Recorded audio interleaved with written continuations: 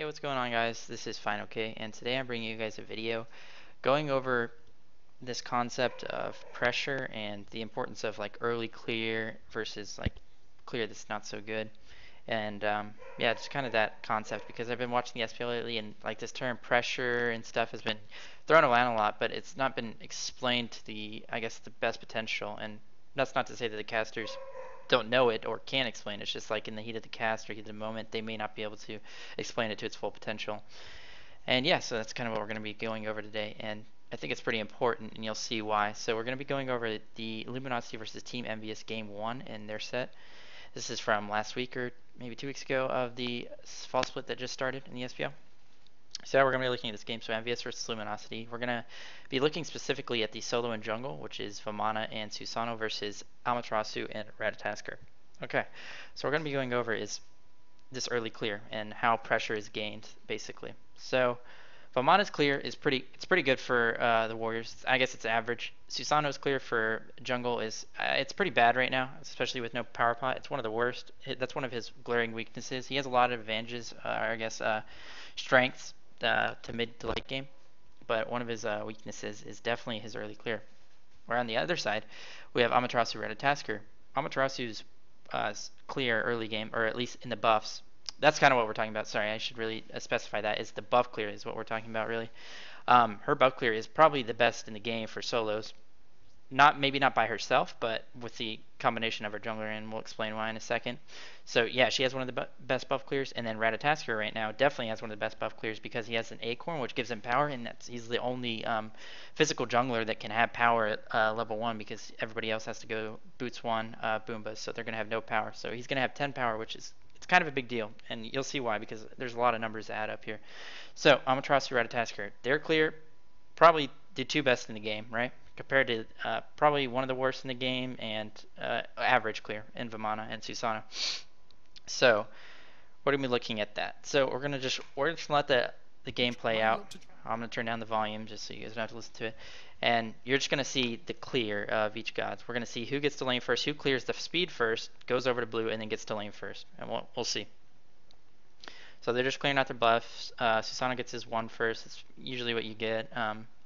See, they're still on their speed, and they've already reached their blue, which is, I mean, that's kind of a big deal, and you'll see why.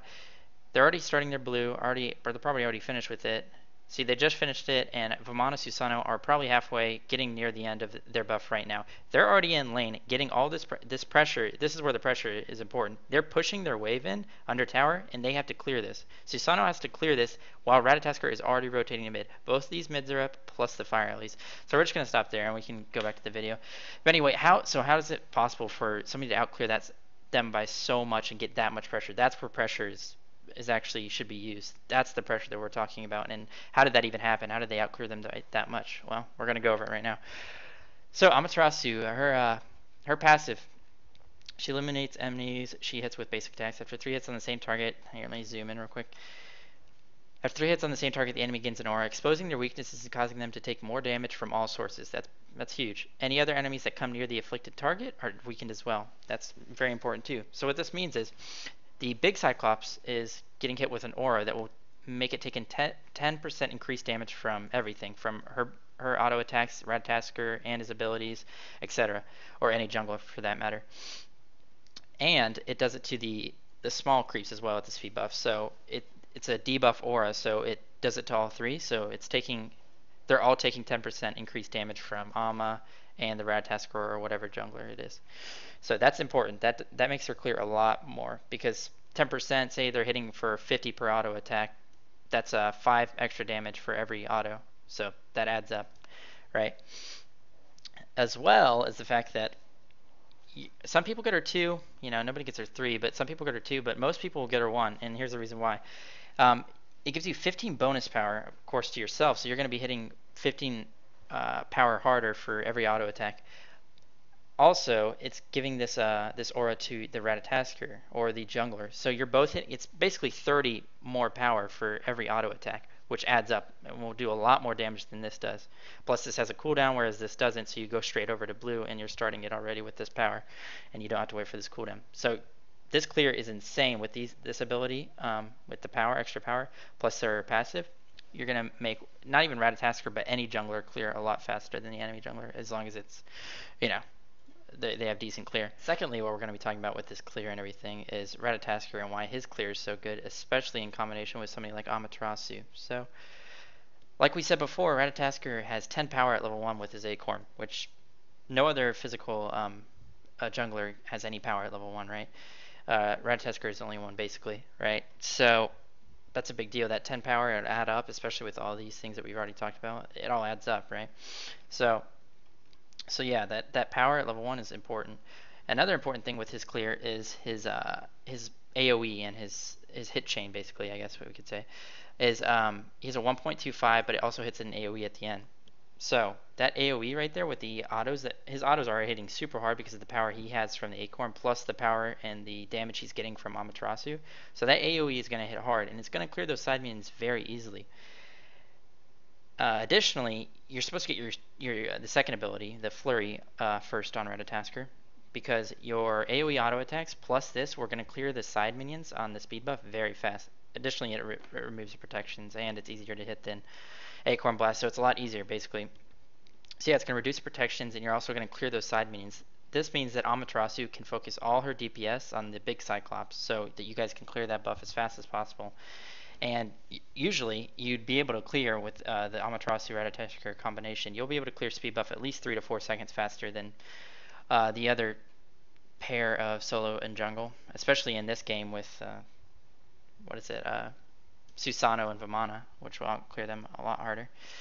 So anyway, yeah. So like we said, Ratatasker has an AoE hit chain, and he's the only physical assassin in the game that has an AoE hit chain besides Neza. And Neza is kind of in the meta right now, but not really. So Ratatasker, no other one here has an AoE hit chain. I guess, oh wait, Thanatos does, but you know, he's not in the meta, so we're not going to even talk about him. He's kind of bad right now. So yeah, that's kind of why their clear is so good. And we're just going to go back to the video and show like kind of what happens after that and what they gain off of this. So they outclear and right, and they have Vamana and Susano don't have to worry about this wave. So they can rotate to these fire alleys that spawn at 45 seconds and get the mid camps. So Rat's going to go to the mid camps with Ullr, and they're going to clear that while Amaterasu does the fire alleys. And they're going to split all of this. Like, they're going to three-way split the mid camps and the fire alleys, and they all hit level 3, which is important. Amaterasu goes back to wave, hitting level 3, which is important for her, so she can have her dash because she has to play semi-safe. So yeah, they get and then they go into mid, and they know that I'm going to pause it right here. Skeleton got to mid lane so late because of their clear compared to Amaterasu Ratatasker that he can't even make it to the left harpies or left mid camps in time. He knows that Agni has to go to them immediately to do them, or LG is going to get them because they can't go in mid and clear this wave and then go to lefts because first of all they probably can't fight them at lefts because just of the way their fights work. I mean Ratatasker Ullr is going to be a lot better than Agni Susano. And additionally, they're going to have a wave going under the tower because Ullr and Rat are going to outclear because they're going to get to here first because Susano is going to be here so late in the first place because of their clear. And it's like a trickle effect of this clear, this speed buff and blue buff clear. It's just so much faster that they gain so much off of it. And like in the video, like they'll talk about, oh, there's just so much pressure, but they never show why. It has nothing to do with the fact that like it's not like Mask and Xeno are just better players than Skilladon and Kiki. It's completely based off picks and just how the game works, like with the clear and the abilities of the gods. So yeah. So anyway, I'm gonna play the video again. So with this pressure that they're gaining in mid, they're pushing this wave up, and they have to clear it in mid. Obviously, they can go to their back camps. They know that these back lefts are down because the ADC or the other side cleared it at the beginning of the game, right?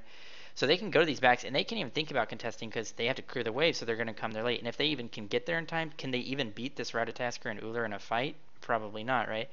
So they can't contest. So now the Ratatasker is almost 300 gold up on the Susano, which is important because once Rat can get his Acorn in level 5, he can gank anywhere on the map and kill. He has 50 power at level 5, which is ridiculous. That's like ridiculous because you don't even have to back for it. You know, like if another guy, say Susano, is able to get his gold and get back for boosts, like you at least know he backs, so it's going to be a little bit before he comes for a gank, right?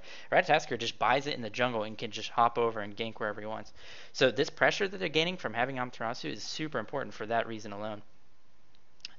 So yeah, they were able to get the back camps, and I guess we kind of talked about it and why it happened and everything. But yeah, it's super important. I just want, not that casters are doing a poor job. I just want them to talk about this stuff more personally, because it's kind of a big deal, especially early game, and it's kind of why things happen the way they do. It's not like this team has like they say that, oh, this team has pressure on this team, but they're making it seem as though like they just have that pressure just because like they're playing aggressive because they can. It's not like that. It's based off matchups and who outclears who, and like who is in lane first, and just how, it's just how the game works. And yeah, that's basically it.